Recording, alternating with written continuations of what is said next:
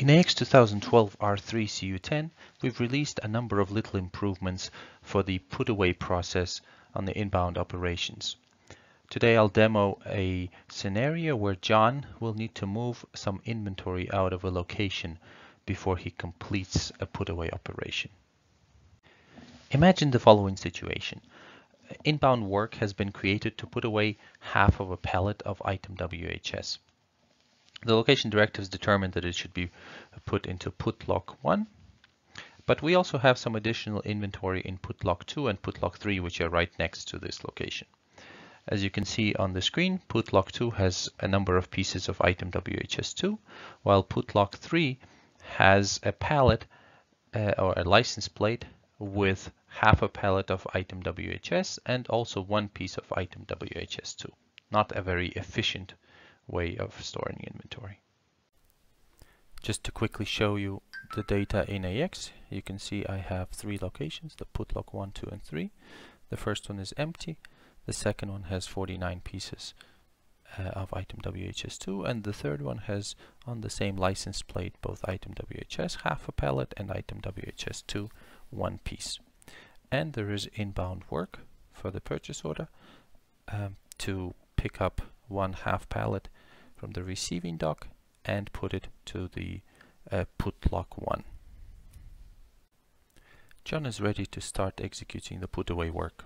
He logs into the mobile device and goes to his purchase put away menu, scans in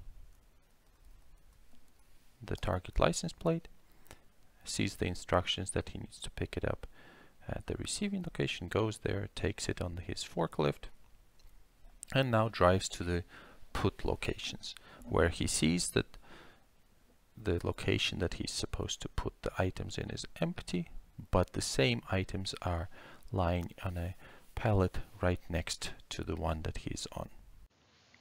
This is the point where John decides that he will override the put away location from put lock 1 to put lock 3, where half pallet of the same item is located. And he can do that because he is an experienced warehouse worker and therefore has the appropriate configuration in AX. The configuration that allows him to override the put location is located in the worker form for the respective warehouse user for the mobile device. As a result, he has on the put step of the put away operation, he has an extra button which is called override location. You can also note that we have a split put button, which is also something new that was added in CU10, where John would be able to put some of the goods into one location, some into another, depending on the situation. In this case, John is going to click override location, select the exception of why he's doing that, and the reason is that there was a better put location as we just described, and going to scan in put lock 3, which is a better match.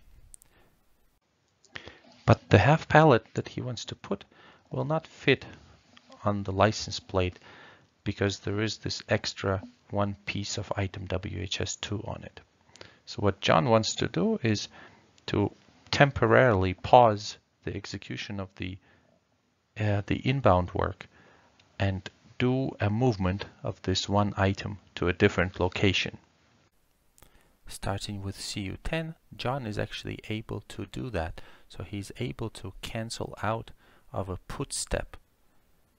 That means that the put step on the work will be reset to open status, and the on hand will stay on the user location, the special user location for John. So John is now able to create an inventory movement of item WHS from put location 3 to put location 2.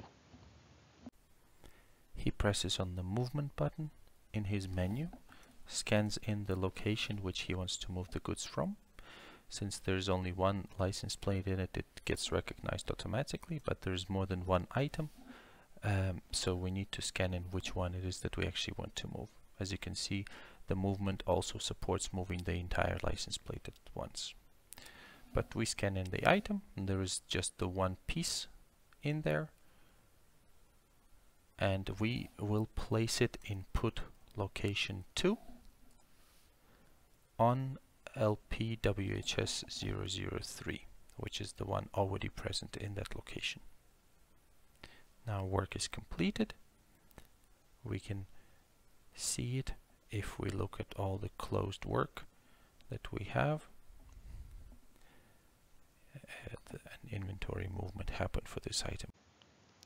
With the inventory movement complete, we now have a full pallet in put location 2, and John should be able to continue with the put away operation from where he left off. However, he does not want to put yet another license plate in put location 3.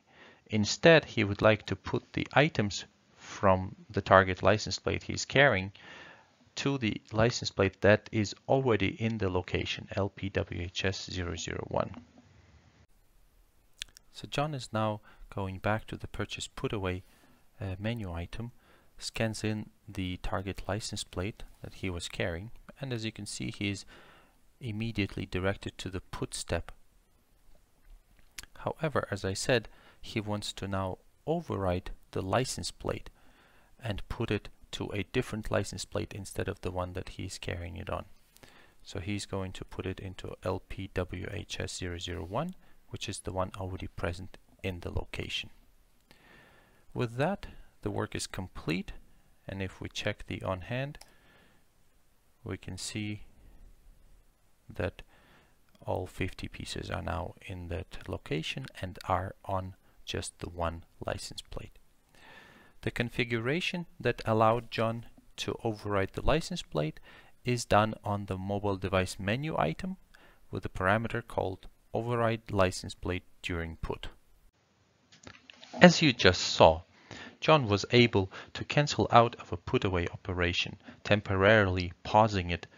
He was able to do something else in the meantime, specifically moving inventory out of a location. He was also able to override both the location for the put away as well as the license plate to put the items into. So these are some of the improvements that we have released with CU10, but which are also downloadable as a separate hotfix. I have also listed a link that describes the inventory movement capabilities available in the system today. Thank you for watching.